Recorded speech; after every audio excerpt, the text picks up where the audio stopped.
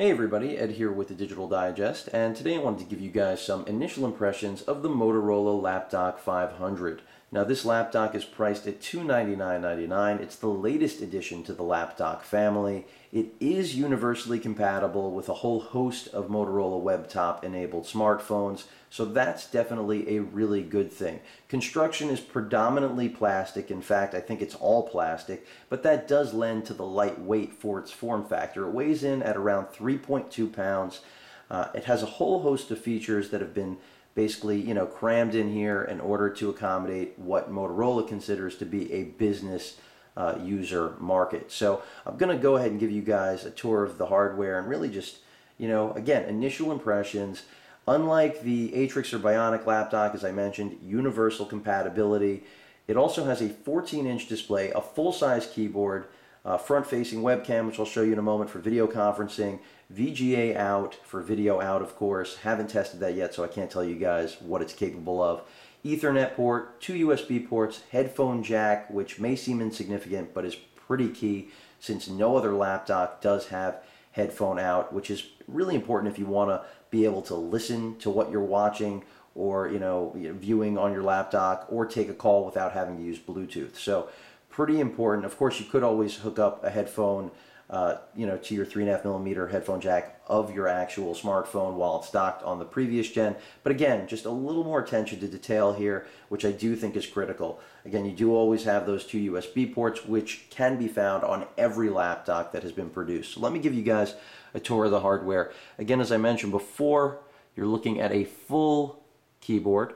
No, downsized footprint here, as this is basically an attempt to replace your actual laptop, even though it is more of a netbook experience, a Linux netbook at that, in terms of performance, because you are, driving this keyboard, internal battery, which should give you somewhere between 7 and 9 hours. Haven't tested it yet to comment. Of course, that will vary based on how much of a charge your smartphone has, because your smartphone will continuously charge from this device, like all other lapdogs that I've shown you guys.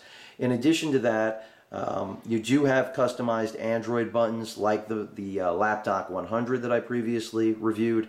So that's definitely a good thing. Shows some of the extra polish that the first generation of lapdogs was missing. And of course, we see much of what the 100 had to offer come to the 500. This is the highest end lapdog or more complete lapdog experience that Motorola has to offer now.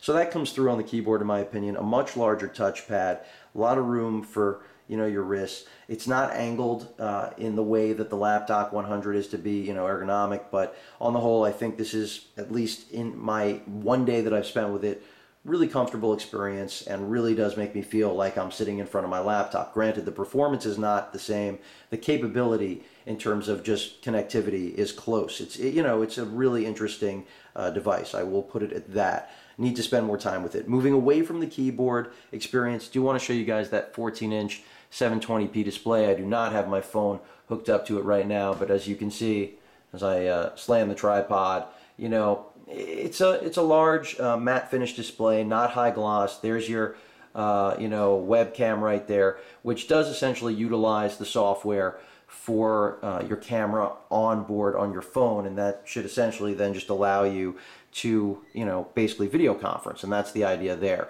A soft finish here on the top, again all plastic, a little bit fingerprint prone, but not bad at all in my opinion. Let me go ahead and show you guys the front. You've got your 2 stereo speakers here, as well as the lip in the center, essentially to open the lapdock. Nothing along the left side, completely clean there. You've got this hump that you'll find at the back, the junk in the trunk that's on all of the lapdogs currently, and that's essentially to give you the connectivity. So here is the lapdock connector, which is essentially just a rubber plug that, as you can see, just comes off of here.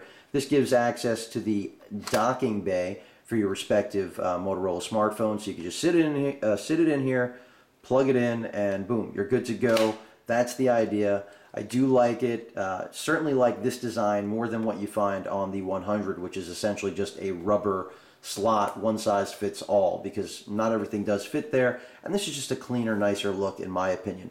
Your VGA out, of course, your power port, Ethernet, USB, your lock, And then if I flip it around, of course, another USB port on the right side of the device, your headphone jack, as I mentioned before, which again seems insignificant, but as far as lapdocs go, this is a step in completing the package, believe it or not.